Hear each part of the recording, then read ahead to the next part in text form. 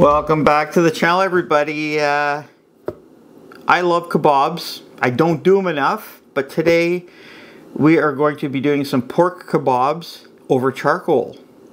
But this video is actually starting the night before, because when you're marinating something, you really gotta let it soak in there and let that marinade do its thing for that meat to tenderize it a bit and get all that flavor in there, which is why you're doing that.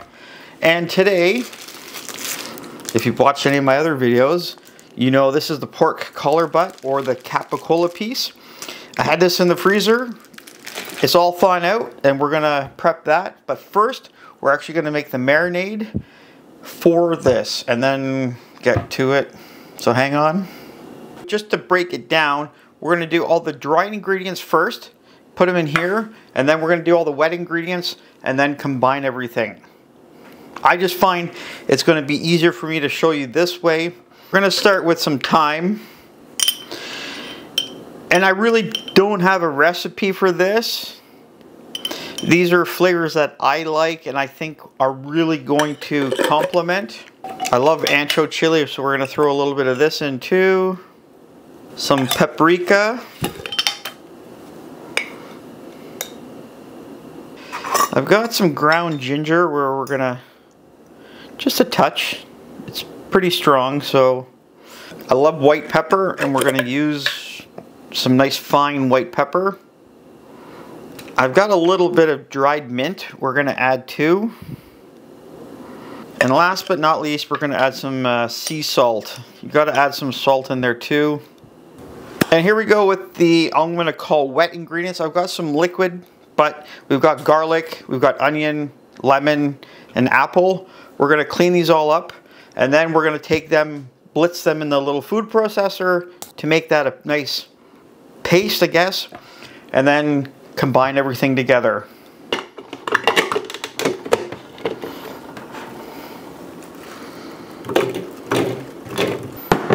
I never said this thing was big, but we're going to have to do it in a couple.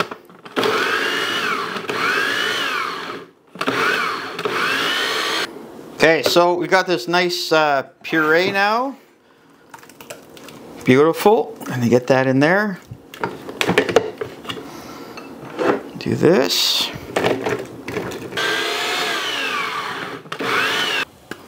I wasn't going to add it now, but I need a little bit more liquid.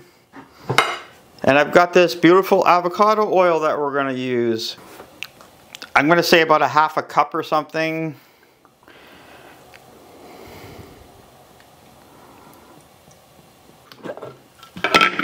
Beautiful.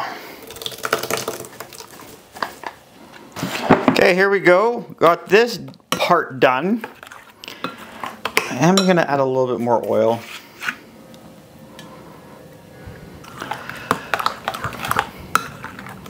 So there's something else that goes well with the apples. It's rum. So I've got this nice black spiced rum, the Kraken. It's actually pretty good.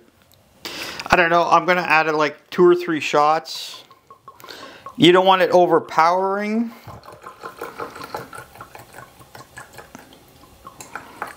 That's like 2 generous shots. There we go. Get that in there. Smells so good. We're going to take all those dry ingredients, get them in here as well, and just combine it together. Beautiful.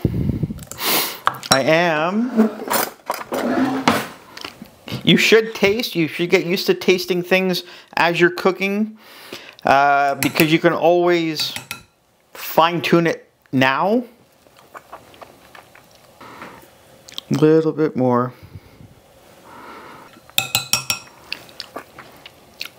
It's missing one more thing. Hang on. I think it needs just a touch more sweetness. The apples, they're Royal Gala. They're not overly sweet. But I have some maple sugar here, which is basically just like dehydrated maple syrup. I could actually use maple syrup, but I've got this handy, and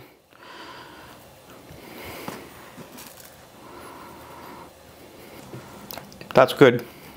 We're back with the star of the show.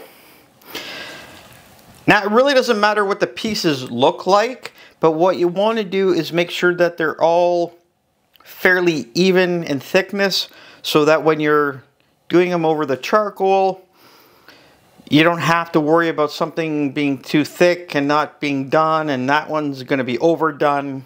So take your time, try and get them all the same thickness, or the best you can.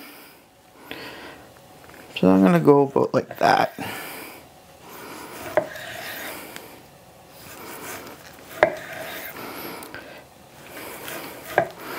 Plus, you don't want to go too thick because you want the meat, when it's in the marinade, to try and get it absorbed the best you can. So basically, I'm just going to cut this in half and then just nice cubes. If the cubes are bigger this way, that's okay. They're all the same thickness, so that's what's important. So just like that, one at a time.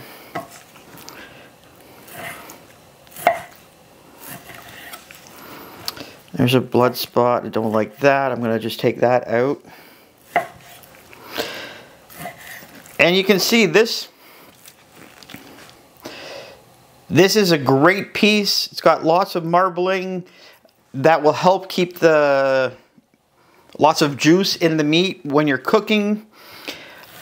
A lot of it will cook out anyways when you're cooking it, so that's okay. Fat adds flavor. Here we go. Everything into the bowl. So now we're just going to carefully mix it up, because we want that marinade over all the sides, every piece. That looks fantastic. It smells fantastic. I can't wait till tomorrow.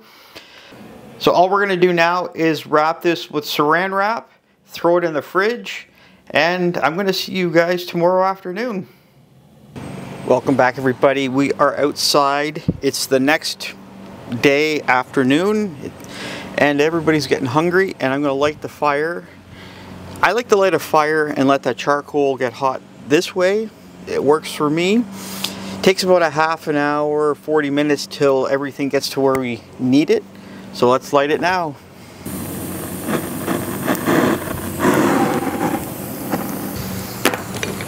So what I'm going to do now is just keep this fire going a little bit, get it nice and hot, get those charcoals going, and then just let it die out, and then let it do its thing.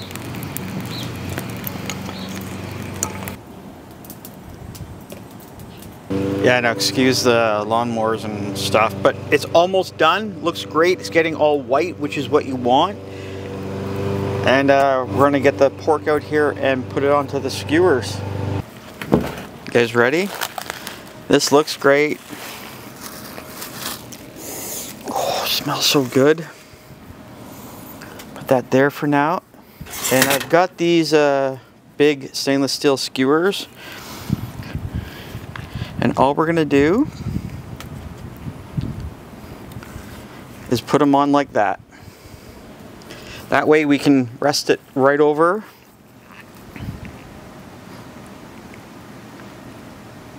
Sometimes it's just figuring out which way to put them on. And like I said yesterday, this is why you want to try and do them all the same thickness. That way when they're on there, you know they're going to cook evenly. And you don't have to worry. Okay, one more. And I'm just going to continue. There we go. We've got 5 beautiful skewers out of that one piece, which is fantastic. Now, all we're going to do is spread you guys out, which is actually very hot, so just be careful. So now all we're going to do, take them and do this.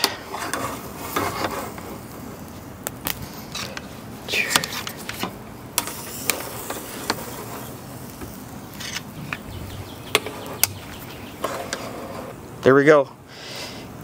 I love cooking over charcoal. It's so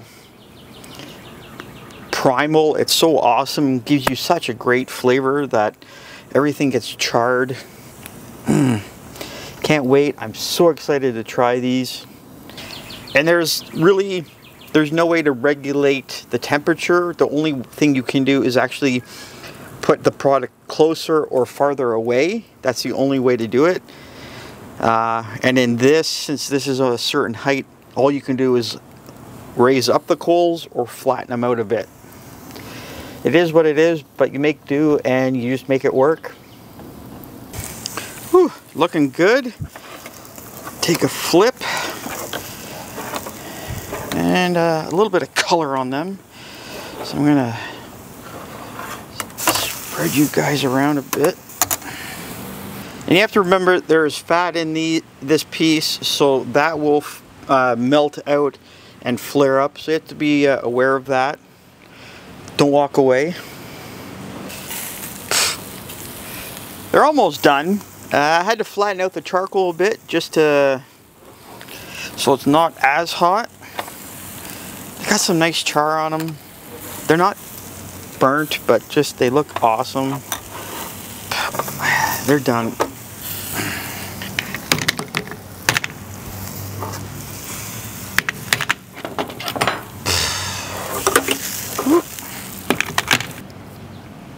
One thing I want to say is, remember we did put some sugar in there, and that will burn if you're not careful. So just be aware of that whenever you're using sugar in marinades. So I'm going to just take one off.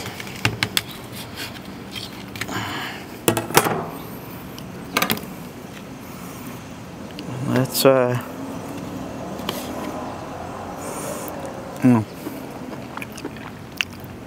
Damn, that's good. Fully cooked, which is what you want. Still juicy. It's got a great flavor. Personally, I would have made it a little spicier, but there again, you want to make things for the 80% that will like it instead of like the 20%, because you could always make things hotter. Great taste. I really advise to marinate things overnight if you can, because it just helps.